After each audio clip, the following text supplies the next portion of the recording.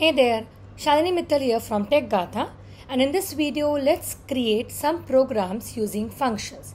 First one is create a function discount that takes amount and discount percentage as input and returns the calculated amount. So we'll have a function with the name as discount which takes two parameters, amount and the discount percentage, colon, and then I need to calculate the discounted amount. So the discounted amount will be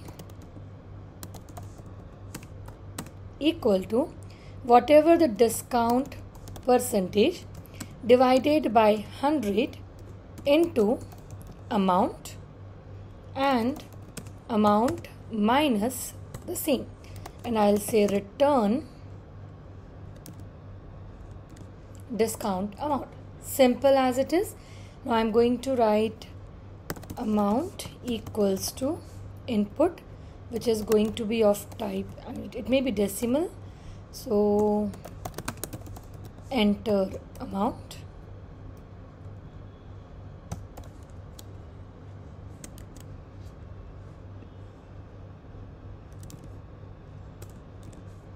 and then we can say enter discount percentage. So I can say dp, and then print calling the function discount, passing in the amount and the discount percentage. Save, and if I run, I enter the amount 1000, I enter discount percentage is 5, which gives me 950 because 5% of 1000 will be 50. 1000 minus 50 gives you 950. A simple function. Now let's make it a bit complicated. And now the next program is we need to find if a number entered is a Smith number or not. Okay. Now what's a Smith number? You take a number, you find the sum of the digits, you take the number, you find the prime factors. So one functionality is finding sum of digits, other is to find the prime factors, and then we have to sum the digits of the prime factors, and in case the prime factor is not a single digit, then we will have to sum up the individual digits of that factor. And then once we add on, and if this sum is equal to the sum of digits, we say it is a prime number. So we are going to create one function which is going to find the sum of digits. It will take a number and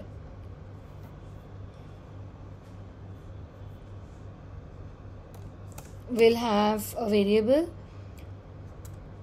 sum of digits equal to 0. I'll say while num not equal to 0, right? So say for example, my number is 85. Is 85 equal to 0? No. I want to get one digit. So I can say num mod 10, which basically gives me 5. I need to add this in the sum of digits. And then I need to divide. I will be doing floor division as I just need the quotient. So 85 divided by 10 will give me 8. Is 8 equal to 0? No. 8 mod 10 will give me the next digit 8, which I sum up in the sum of digits, and then I again divide the num by 10, and then I just return the sum of digits. So this is my first function which finds the sum of digits. Second will be to find the prime factors of the number, and basically I can say sum of prime factors. Okay, now to find the prime factors, we all know that we continue dividing the number. So say for example, the number is 12, right? So we start dividing this number by 2. 12 divisible by 2, yes. So 2 is one prime factor. Then the next number that we get, 12 by 2, is 6. Is 6 divisible by 2? Yes. The next prime factor is 2 because 6 is divisible by 2. Then I divide 6 by 2. I get 3. Is 3 divisible by 2? No. So I got first prime factor 2. Second prime factor 2. 3 is not divisible by 2. I'll increment 2 to 3. Is 3 divisible by 3? Yes. So I got the 3 prime factors 2, 2 and 3. So you can see to find the prime factors, first of all, I'll require a variable which will start from 2. And I do this still. So you can see lastly, when 3 is divided by 3, the quotient that we get is 1.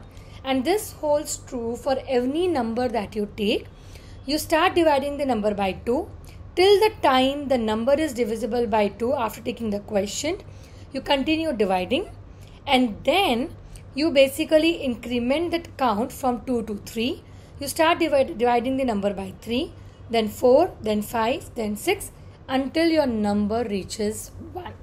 So basically,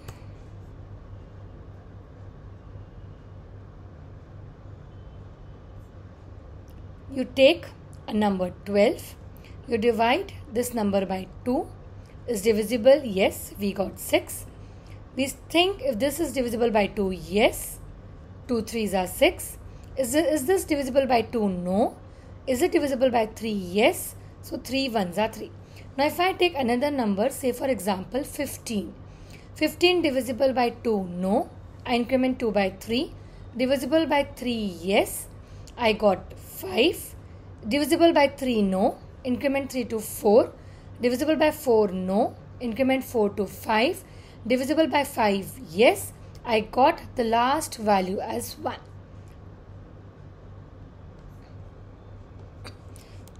So I am going to check whether my number is not equal to 1. If it is not, in that case, I'll check if the num is divisible by the count. If the number is divisible, so 12 is divisible by 2, yes, I got first prime factor, and I need to find, if you would see, I need to find the sum of prime factors, right? So you can see here 3, 3, 3, 37. So 3 plus 3 plus 3, but I also have to check if the prime factor is greater than 9 or not. So then I'm going to write a condition if your prime factor is greater than 9. Then what I need is I need to find the sum of digits of that particular number. So let me delete this. So let's see. 999. I'll get first 3. Greater than 9? No. 3, 3. If not, then I'm going to have sum of prime factors equal to 0. Okay. If C is greater than 9, only then I want the sum of digits. Otherwise, if num mod C is 0, sum of prime factors will be equal to plus C. Okay. Now, if C is greater than 9, I can do one thing. If num mod C is 0, then I got the first prime factor, which is C. And then here I can add the prime factor. But if the prime factor is greater than 9, I want to find the sum of digits of that. So if it is 37, I need 3 plus 7. I already have the code for finding the sum of digits. I can just call the function sum of digits, passing in the prime factor value, and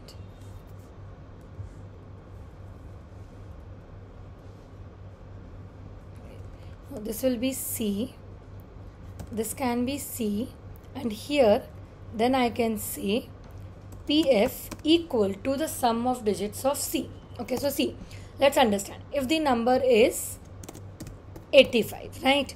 C is 0, C is 2, sum of prime factors is 0. Num not equal to 1, true. 85 mod 2 is 0, no. Okay, let's take 999. I mean, we have that number in hand in front of us. Now 999 not equal to 1. 999 mod 2 is 0. No. If it is not, then we'll go in else and we will increment the value of c by 1. Now c becomes 3. Num is still 999 not equal to 1. 999 mod 3 is 0. Yes. Your prime factor is 3.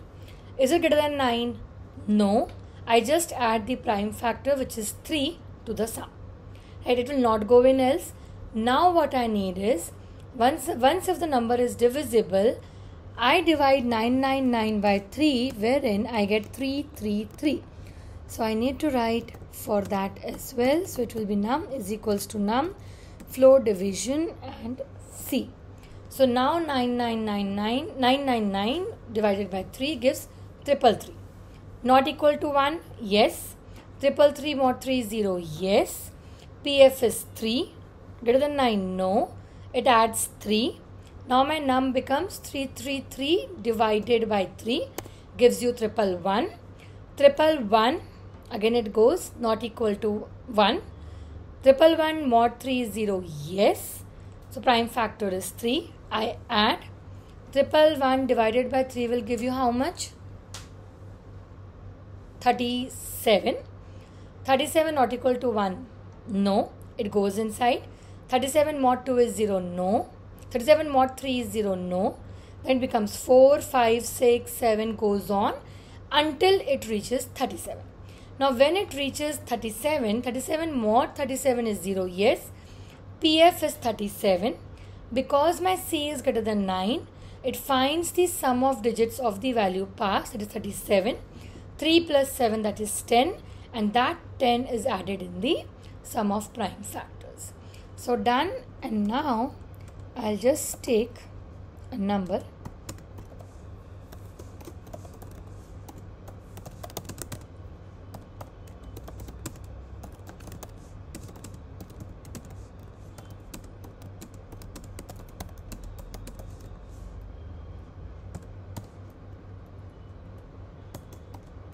Okay, and then here once the loop is complete, I'll just say return the sum of prime factors. Now I'll get sum of digits equal to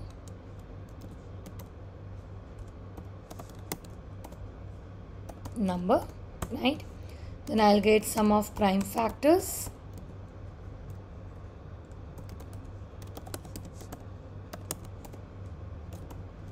of the number, and then I can say if SOD equal to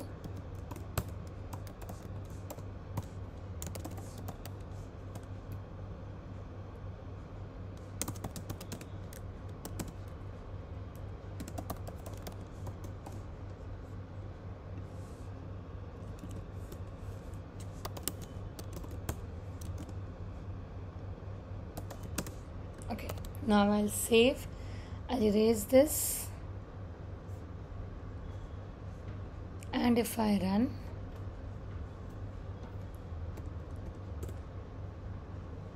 oops, sorry.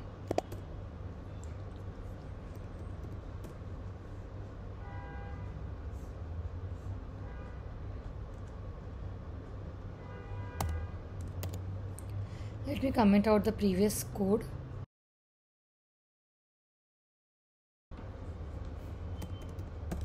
It is not a Smith number.